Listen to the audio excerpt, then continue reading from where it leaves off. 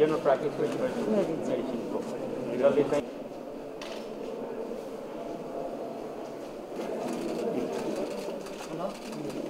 हामीलाई खुसी लागेको छ।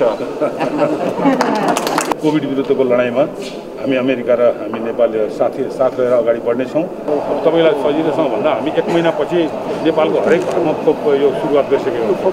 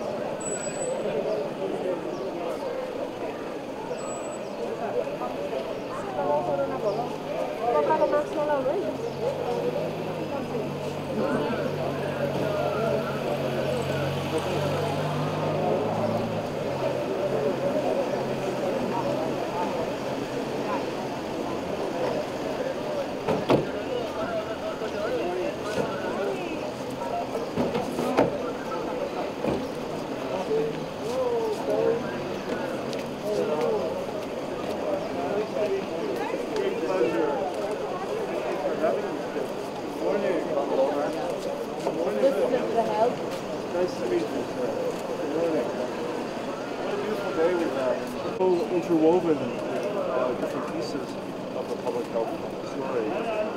I'm sure that our cooperation over many decades has helped both of our countries be stronger through this crisis. The health issues government we're trying to tackle. I mean, we're quite good use of that. Thank you for your visit also. Yeah, and I have to say, it's really the partnership you have in the past 60 years, the work that the Ministry of Health and Population and Wrestling have done to set up a system that has really allowed us to really I'm honored to be here.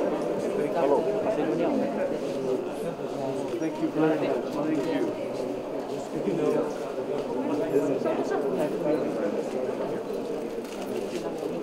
Okay, thank you so much. You know,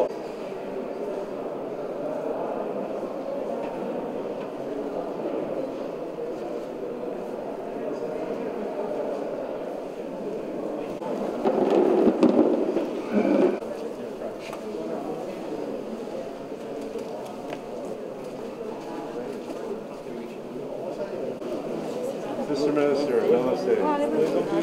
Thank you.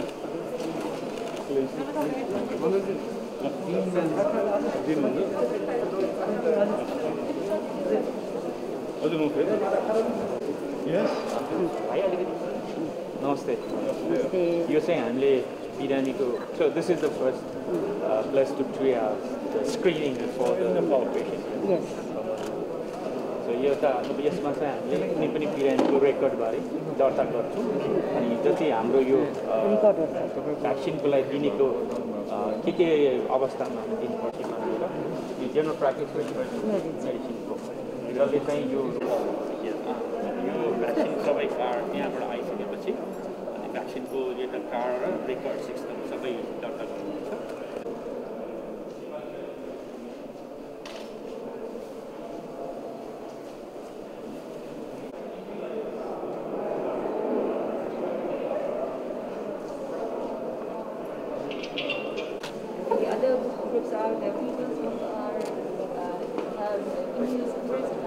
Maintain it at 2 to 8 degrees. Yes. For around, we can keep that up to a month. Okay. So our plan is once we finish the first dose, within another 21 days, we'll do the second dose. So that once it is taken out from the cold freezer, this freezer can go. Okay. So we are vaccinating. The first boy is ready for the day. Wow. Oh, great. Such a brave young man. No, go ahead.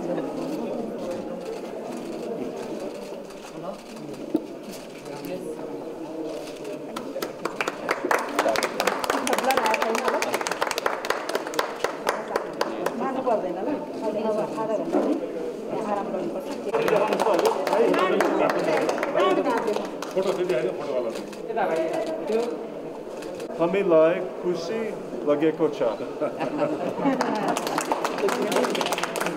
Mr. Minister, we are so pleased to be here with you in this beautiful teaching hospital. My Secretary of State has said that we are not safe until we are all safe around the world. And it is in that spirit that we have cooperated with your ministry, sir, and your doctors and your nurses to bring vaccine to this country with all these beautiful young people. I was telling the minister, my own daughter is 16 years. She also has the Pfizer vaccine because we know it's safe for teenagers. We also know it's safe for children.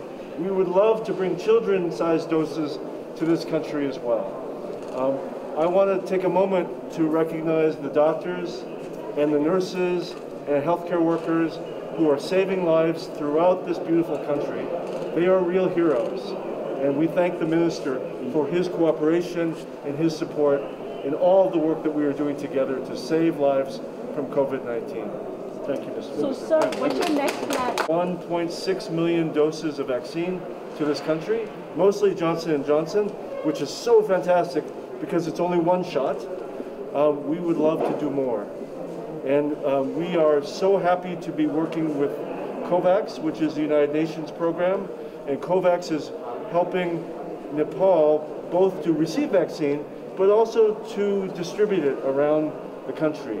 And our colleagues at USAID have been working as well with our many partners to make sure you can safely do it, keeping the vaccine cold and making sure it's fully functional when it reaches the farthest corner of your country.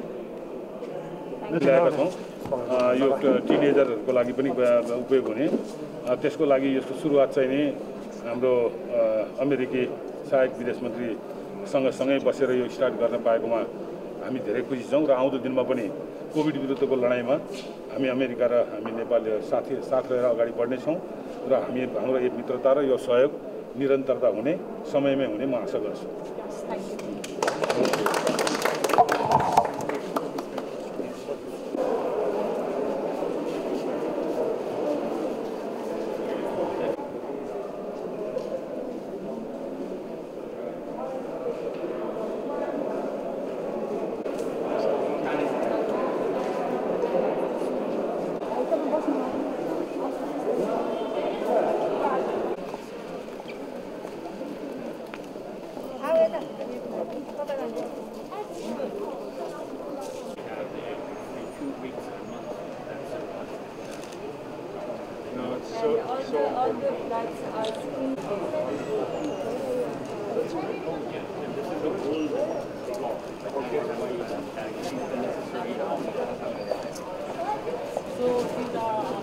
These are the heroes.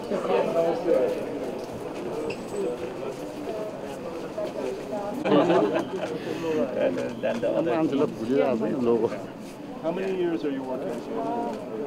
29 years. Oh my God! And in 2023 years. Wow. Well, I'm so happy that this is here in your beautiful country. I'm myself in the U.S. regularly giving blood. It's so nice to be able to offer that to people who really need it. So I'm really fortunate to have this facility here. I'm so happy to hear that. Well, thank you all for your work. It's so difficult, I know, during a pandemic to work in the medical field, but I know all of you are working very hard to save lives. Thank you. You are real heroes.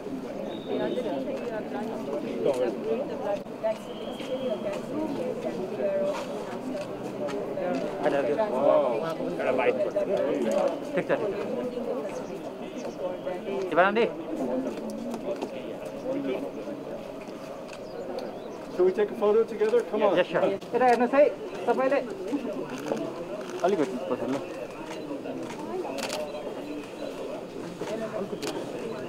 Thank you so much. For your hard work. Very impressive.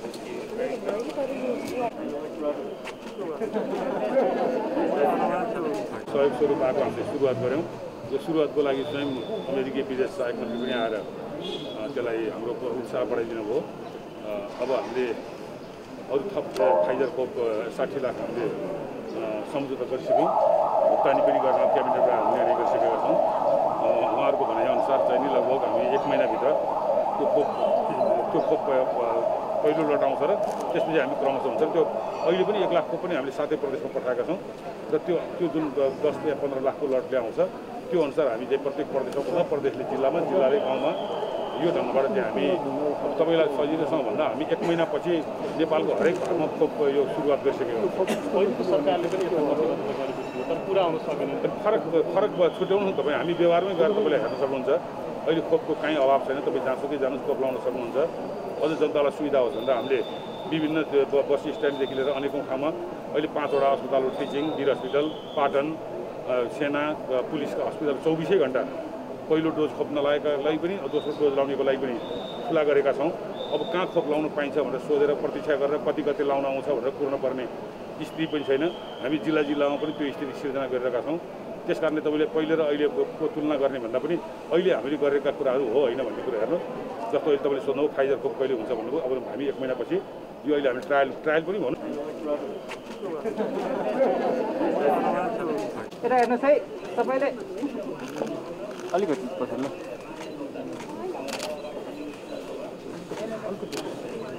Thank you so much. Very impressive. नयाँ कार्यक्रम त प्रत्येक वर्ष आइरहेकै हुन्छ। त्यसले गर्दाखेरि सबभन्दा मूल कुरो भनेको त हामीले दिने सेवा सुविधालाई चाहिँ व्यवस्थित गर्ने आएका पेसेन्टहरूले चाहिँ उपयुक्त ढङ्गको सेवा सुविधा पाउने कुराहरू र इमर्जेन्सीदेखि लिएर सबै ठाउँमा हामीले एलर्ट राख्ने कुराहरू यी सबै कुरामा हाम्रो ध्यान पुगेको छ।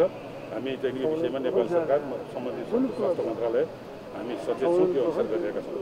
तपाईँको कार्यकालमा यी गर्छु भन्दा केही कार्ययोजनाहरू बनाउनु भएको त्यस्तो सहयोग स्वरूप आएको हामीले सुरुवात गऱ्यौँ। यो सुरुवातको लागि स्वयं अमेरिकी विदेश सहायक मन्त्री पनि आएर त्यसलाई हाम्रो उत्साह बढाइदिनु भयो।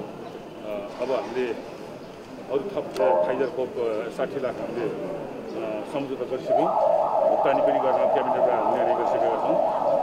उहाँहरूको भनाइअनुसार चाहिँ नि लगभग हामी 1 महिनाभित्र त्यो खोप पहिलो लट आउँछ र त्यसपछि हामी क्रमशः हुन्छ त्यो अहिले पनि 1 लाख खोप पनि हामीले 7 प्रदेशमा पठाएका छौँ र त्यो जुन 10 या 15 लाखको लटले आउँछ त्यो अनुसार हामी चाहिँ प्रत्येक प्रदेशमा प्रदेशले जिल्लामा जिल्लाले गाउँमा यो ढङ्गबाट चाहिँ हामी तपाईँलाई सजिलोसँग भन्दा हामी 1 महिनापछि नेपालको हरेक घरमा खोप यो सुरुवात गरिसकेको छौँ। पहिलेको सरकारले पनि यस्तो प्रतिबद्धता गरेको थियो तर पुरा आउन सकेन।